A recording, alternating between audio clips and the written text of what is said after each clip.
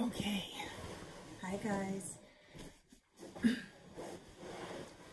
Here we go. Next adventures of Iggy, Phoebe, and Meemaw for my sweet Iggy and my sweet Phoebe. You ready?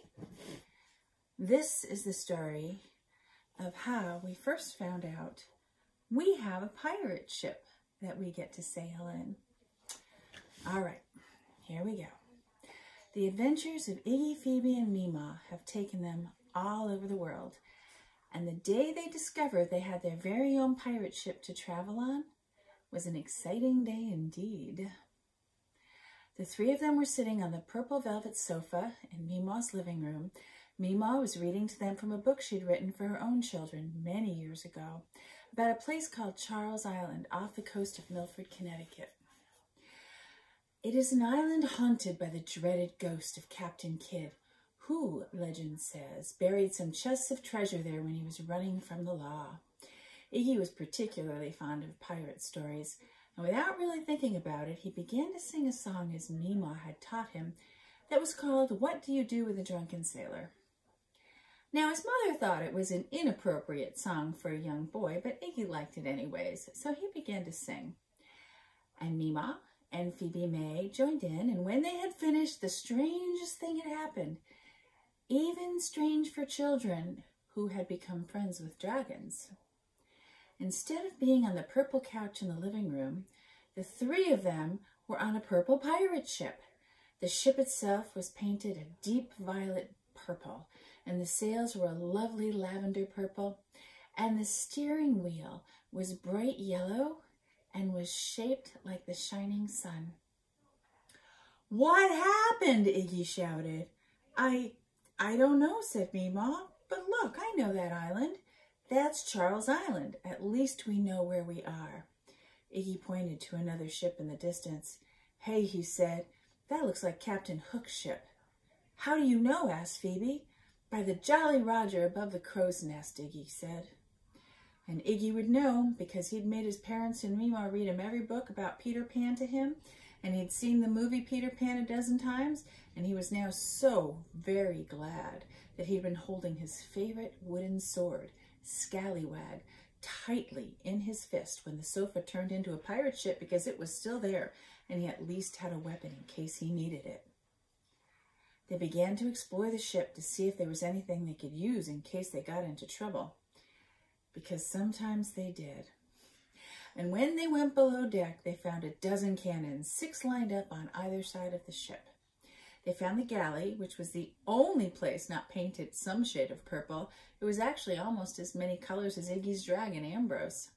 There were bunks built into the walls and chests filled with supplies. On each of the chests was painted the words, "Property of Ambrose Agatha." "Ambrose Agatha," Iggy said. "Is that the name of this ship?" "But Ambrose Agatha is the names of our dragons," Phoebe said. "Do you think that means it's our ship?" she asked, just a little breathless, because it was a really cool pirate ship. "I don't know," Meemaw said, "but look, that pirate ship is on the other side of the island, and it looks like they're dropping anchor. I hope they aren't after Kidd's treasure. He hates it when people go snooping on his island." Iggy took a peek into the longboat, also purple with purple oars. "Do you think we can row out to the island and see what they're up to?" he asked. "Sure," Meemaw said. "I'd like to check in with my old friend Captain Kidd anyways. Let's figure out how to lower this thing into the water." Took a few tries, but they finally got it in the water, and when the three of them began to row towards the shore with the purple oars, they finally reached the beach, pulled the boat way up onto the sand to keep it safe, and then they quietly walked into the wooded island. On the other side of the small island, another group had just landed and were on their way to try and find the buried treasure of Captain Kidd, and apparently they had a treasure map. "Arr," said Captain Hook. "We should be right about at the spot where we need to dig." He counted out 10 paces to where a huge old tree stood, pointed to the ground in front of it, and said, "Dig here," to the crew members he had brought to the island with him. "But Captain," one of them said, "this treasure's cursed. Whenever anyone tries to dig it up, the ghost of Captain Kidd shows up and—" "Never you mind," bellowed Hook. "You start digging if you know what's good for you." The two mateys began to dig, but it was obvious they did not want to. Hook mumbled under his breath, when they get the treasure and Kid shows up, he'll go after them, and then I'll get the treasure and run with it. That's what he was thinking. Meanwhile, Iggy, Phoebe, and Meemaw were hiking closer and closer. I hear something, Phoebe said. It sounds like someone digging, Iggy said. Shh, Meemaw said. Go very slowly. I think they're over there.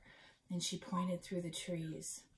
The three of them tiptoed quietly through the dense brush until they finally saw, in a small clearing, the men. They crouched low to the ground behind some trees. Oh, they're in so much trouble, Meemaw whispered. Just watch. Moments later, they heard the sound of a shovel hitting metal. We've got it, one of the pirates shouted. Instead of rushing up to see, Hook backed up right towards where the family was hiding. And then, from the hole in the ground, billowed up a huge puff of blue smoke.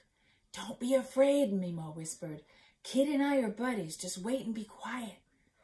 The cloud of smoke grew bigger and bigger, and then out of it stepped a huge, terrifying ghost of a pirate. Both children pushed in pretty close to their Meemaw right then. The pirate reached down and drew his sword from his scabbard and growled, Who is after me, treasure? The two pirates dropped their swords, screamed, and took off running, followed by the angry ghost. Boy, was he angry. Ha ha, Hook shouted, now it's mine. He ran to the deep hole and peered over the edge. Now to get it out of there.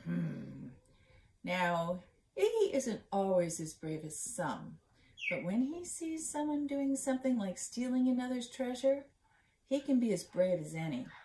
He leaped to his feet, brandishing his sword, scallywag, and ran right into the clearing. He was so fast that Hook didn't have time to notice him coming, and Iggy swung his wooden sword hard and whacked the pirate right in the booty.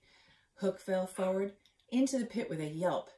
Hey, what the? Hook said, standing up so he could just see over the top of the hole. Who are you? I'm just Iggy, Iggy replied, and you can't steal someone else's treasure. Meemaw and Phoebe had followed Iggy into the clearing. Hook tried to climb out, which wasn't easy for a pirate with a hook for one hand. Get him, Phoebe. Get him, Iggy, Phoebe shouted. Iggy whacked Hook on top of the head with Scallywag, and he slipped back down into the pit. You stay in there till Kid gets back, Meemaw said. Shouldn't take long. And it didn't. Moments later, the huge pirate ghost returned, and he was clearly very, very angry. Arg! Kid shouted. Get ye away from me, treasure. Meemaw stepped forward. Captain, it's just me and my grandchildren. This scoundrel in the pit is the one you're after. Meemaw, Kid said. It's good to see ya. And you as well, Meemaw said. Hook tried to climb out of the pit again, and Iggy whacked him on top of the head again with Scallywag. It wasn't me, it wasn't me. It was those other two scoundrels, Hook said. I know you too well, Kid said. You've been after me treasure for years. Kid reached down, grabbed Hook by the shirt, pulled him from the ground. He set him down and growled. Now what shall I do with you, you lousy vermin? Hook didn't give Kid much time to do anything. He turned and he ran as fast as his skinny legs could carry him. Kid didn't bother to chase him. He turned back to the little family who had watched over his treasure. Well, who do we have here? He asked. I'm just Iggy, said Iggy. And I'm Phoebe, said his sister, Phoebe. Pleased to meet you, Kid said. Thank you for watching over my treasure. I have to cover this back up and be on my way. We can help, Iggy said.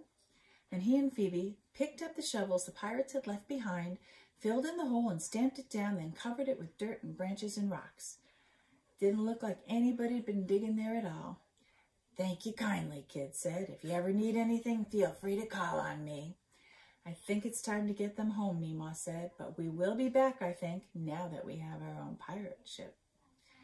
Take the shovels with you, Kid said. No need to make it easy for the next one who tries to steal my booty. Meemaw herded her little ones through the woods and back out to where their longboat rested on the sand. They climbed in and rowed back out to the Ambrose Agatha. From the water, they could see her name painted in yellow on the bow of the boat. She really was a very pretty ship. Once they were back on board, Iggy and Phoebe stood looking at Meemaw.